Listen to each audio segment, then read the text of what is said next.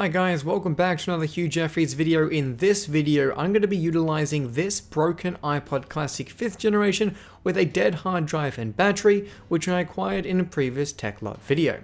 I will be transforming it into a custom iPod loaded with a 256 gig SSD and a huge 3000 mAh battery, which is significantly larger than what originally shipped in any iPod. The first thing I'll need to do is open up the iPod, which is a little bit more difficult than other tech gadgets. This one has never been opened before, so it actually took a little bit of prying to get it open. I used a range of different plastic picks and tools to be able to wedge my way in between the front faceplate and the back of the iPod. Now it uses really strong clips along the sides and one up the top. Trying not to bend or break any of the metal and plastic, after a good 15 minutes or so, I was able to create a gap between the two.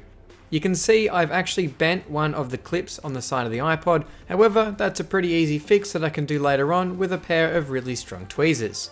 Once I've pried off the back, you need to be careful of the two cables that are underneath.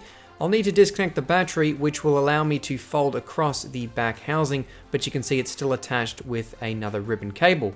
I'm going to remove that dead, broken old mechanical hard drive and get that out of the way. Now there's a couple of options you can do when replacing a hard drive. You can replace it with another hard drive, a compact flash card or SD card, or you can go all the way out and throw in an SSD. Now these are mSATA SSD drives, which are commonly found in some smaller laptops. Now there is a variety of different adapters that you can buy.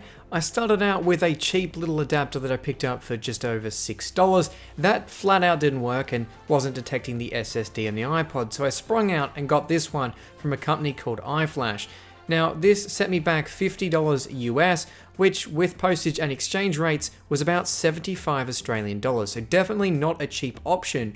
But considering I just purchased the SSD, I wanted this to be reliable and to work well. So I picked up this, not sponsored or anything, but I just think that the product itself is made quite well. It fits perfectly inside the iPod, which that $6 adapter did not. Now I had a little bit of trouble connecting up the flex cable, so I found that removing it from the iPod first, which allowed me to easily attach it to the iFlash card. Once that was installed, it was time to get this 3000 mAh battery in here, and you can see just how big it is. In fact, it doesn't go where the old battery sits, as it is significantly larger. This also means I'm going to need to make room for it for when we put the device back together. Plugging it in and testing it out, you can see that it says connect to your computer and use iTunes to restore. This is exactly the screen we want to see, seeing as we've put a fresh disk inside of this iPod. Now I just plugged this into iTunes and restored the firmware, and the iPod is up and running. You can see the display also has some dead pixels, so I'm going to need to replace that as well, but you can see in the About section that it's detected the 256 gig SSD. Powering the device back down, I can disconnect that 3000 mAh battery and get that out of the way. Now I'm going to disassemble the rest of the iPod so I can access the LCD, as well as change its faceplate to a custom clear plastic one. Once you've removed the back panel of an iPod, the rest of the internals are quite modular and easy to repair. And that is definitely something that can't be said about the iPod Touch. The iPod Classic offers many upgrade options, with its storage easily replaceable, its battery upgradable, and can even have custom parts on the front and back to customize the exterior look of the device. Now I'm a big fan of custom devices, so I thought it's about time I customized one of these old iPod Classics, given this is one of the best tech devices that were around in the early 2000s. Now I've removed the faulty LCD display, and I can then prep everything to go into the new transparent housing. I'll install a new display which I purchased for around $20 off of AliExpress. I'm guessing it is off a used iPod, however I cannot confirm that. I'll need to remove the protective film off of the new faceplate and remove all of the adhesive that was left behind from that protective film, as a lot of it was left behind. If I fail to clean this properly before installing everything, there'll be specks of dust and adhesive between the two halves, and it wouldn't look as good. After I had roughly installed the new faceplate, I made sure that no specks of dirt or dust were underneath the display, and then it was time to just reassemble the device by first installing the 6 screws around the side, plugging in the LCD panel, and now we can start to figure out what we're going to do with that huge 3000 mAh battery. As you can see, the old battery was located at the top of the device, but the problem is the new 3000 mAh battery is absolutely huge in size and capacity, so it doesn't fit in the old spot. So I'm going to need to do some modifications to the device to make this battery fit. Now at first I just installed it at the bottom because I thought this would be the best spot and leave the top of the iPod blank. Making sure to plug in the one cable that links the two halves together, I could then reinstall the flash adapter with the new SSD drive installed on it. Once everything was seated into place, I can then test fit everything to make sure this is going to work when I close it up. Now I also noticed that the battery cable was located on the wrong side, which means that you have to bend the cable around to make everything fit.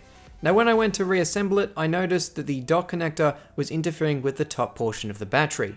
So I needed to figure out a way to put the battery higher up in the iPod. So removing the battery and the adhesive securing it in place, it's time to remove this foam piece up near the headphone jack. Once I remove that piece of foam, the battery will sit higher in the device and allow for the room at the bottom for the 30-pin dock connection. I installed a fresh new piece of adhesive to make sure that battery wasn't going to fall out and rattle around inside the device. Pressing it up as far as I can push it down and seat it into place. From looking at the cell, it appears that it's made by LG, although I cannot actually confirm that.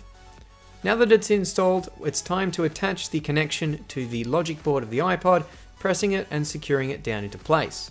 All that's left to do now is to press the iPod back down into place.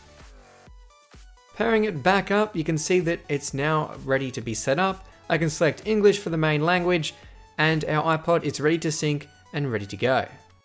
Finally, I can remove the plastic film on top, and we're done. So this is it, a custom looking, fully loaded iPod Classic. With everyday use, I was able to get 10 days of battery life out of this iPod, and that's with many hours of use each day over those 10 days. So it's fair to say this iPod has a Nokia style battery life. The M-SATA SSD provides quick access times when skipping songs, unlike the hard drive, which was required to spin up often. The SSD can also be used to store files, although it's limited by the iPod's ZIF interface with about 15 megabytes per second write and 17 megabytes per second read, which, to be honest, is not a very good speed. The SSD, however, provides a durability increase over the mechanical hard drive which shipped in these iPods. And with all the parts and work put in, this iPod set me back $171.15. While not the cheapest of upgrades, I've always wanted to make an awesome iPod Classic, as it is one of my all-time favorite Apple devices. And on that note, this has been a Hugh Jeffries video. If you like what you saw, hit that subscribe button and consider checking out the custom tech playlist for more videos just like this one. Also make sure to follow me on my social media, link for which is down in the description. That's all for this video, and I'll catch you guys next time.